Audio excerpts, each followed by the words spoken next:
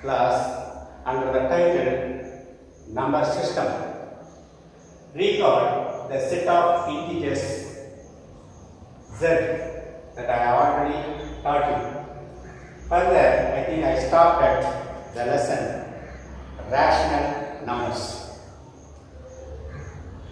The symbol of rational number is Q. Many children will immediately ask, tell the symbol of rational numbers. They say R. R represents some other set.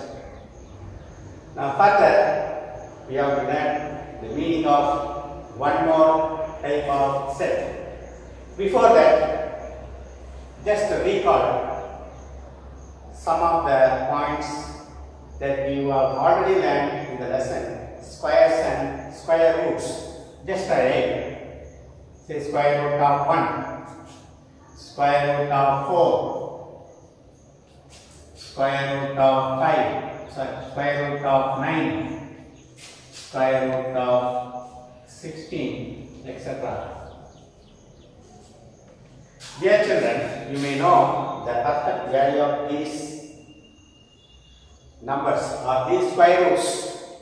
Square root of 1 is 1. Square root of 4 is 2, square root of 9 is 3, square root of 16 is 4, like that.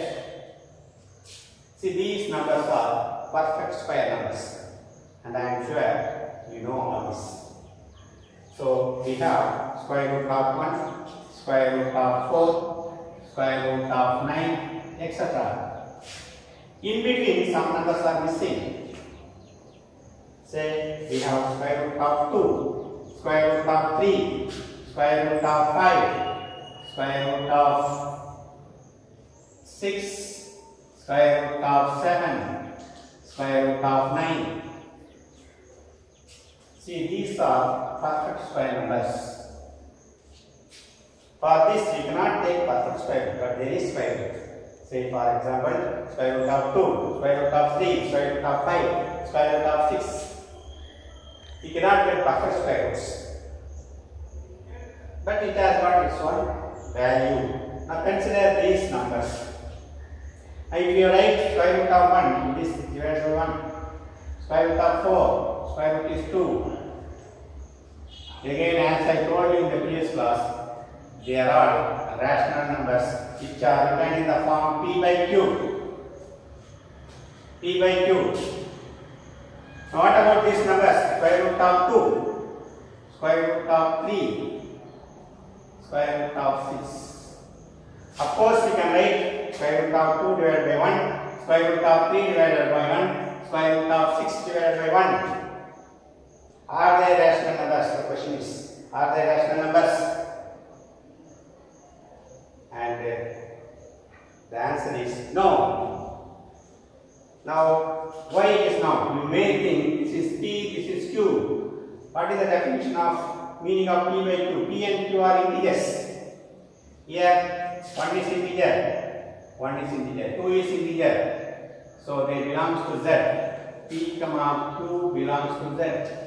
But in this case, square root of 2 is not an integer. So we don't have. Square root of 3 is not an integer. Square root of 6 is not an integer. So we cannot say it is a rational number because these are not integers. So such numbers are called irrational numbers. Irrational numbers. Rational number means we should be able to write in the form P by Q, where P is integer, Q is integer. Now you may think P is square root of 2, Q is 1, P is square root of 6, Q is 1, but the condition is P, Q should be an integer. Here in the set of integers we don't have these numbers, and so we cannot say it is a rational number, and so we say it is an irrational number. So how to define irrational number? If you are not able to write it in the form P by Q, given any two numbers, if you are not able to write it in the form P by Q, such numbers are called irrational numbers. And simply we say like this symbol of irrational number. Like that we can have many irrational numbers. It is considered pi also is an irrational number. Pi value is 22/7. Its decimal value is 3.14. It goes up to infinity. So like that we can give so many examples of irrational numbers. Dear children, if you are able to write in the form p by q, then it is a rational number. If you are not able to write in the form p by q, then it is defined as irrational numbers. And in the previous classes, I have clearly showed you how to represent the integers on the number line.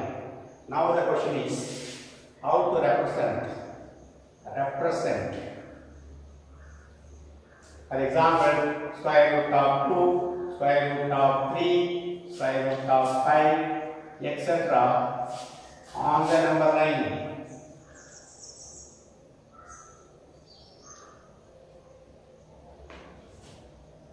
That is the next point. How to represent these irrational numbers on the number line. The question can be written as locate. Locate square root of 2 on the number line. Locate is to find out the exact place. From the word locate only we are getting location. The exact point where this irrational number lies. So the question can be like this: locate square root of 2 on the number line. Just observe. I will construct and show you how to represent this. As usual, draw a long line. Simply draw a long line. Mark a point. Take at least 2 or 3 centimeters as 1 unit. Say this 3 centimeters is 1 unit. Or 2. If you take only 1 centimeter, you find it extremely difficult to construct. So take 3 centimeters as 1 unit. This is 1 unit. So you are starting from A. A to B considered as 1 unit. Now keep the protractor at the point B and mark 90 degree.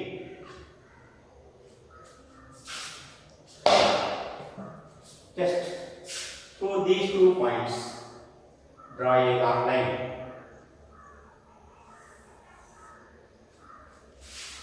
So here actually it is 90 degree perpendicular line. Now using the compass, take this 1 unit length. 1 unit length is already marked. From the point B, mark a line. So this also will be 1 unit. Both are equal distance. Give a name C.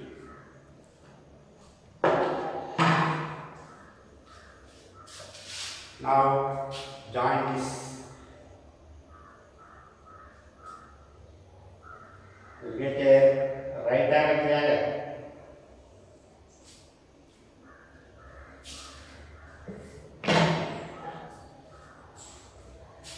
And you know, in the previous classes, you must have learned in a right angle triangle, this is the longest side, hypotenuse. Hypotenuse is the longest side. Take this length, longer side. Take the radius of this length and make an arc.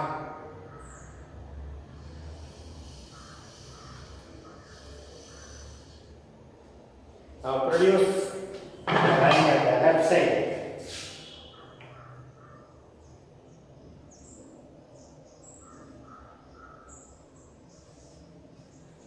So the arc is cutting on either side of the line. So this is the point where the arc is cutting. This is the point under the opposite direction. Now here it is 1, here it is 1. How to find out this length AC?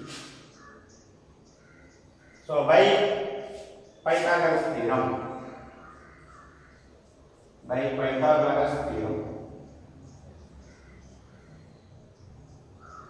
The square on the hypotenuse, so I write here AC square equals to sum of squares of other two sides, AB square plus BC square. Yes. Longest side, square of hypotenuse equals to sum of squares of other two sides. This is 1 square plus 1 square. 1 square is 1. This is equals to 2. So AC square. What is the, when you take square root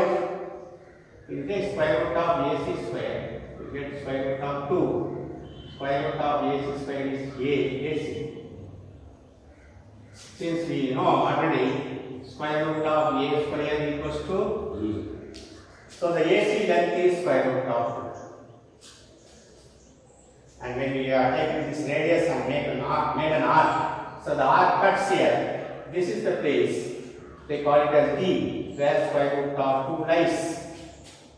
This is minus square root of 2. Plus and minus. So the irrational number, square root of 2 is represented like this. Listen children, from here to here it is 1.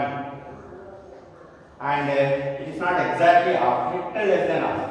See, from here to here it is 1 length. Half means it should be like this. It looks little less than that. So the approximate value of this one is 1.4.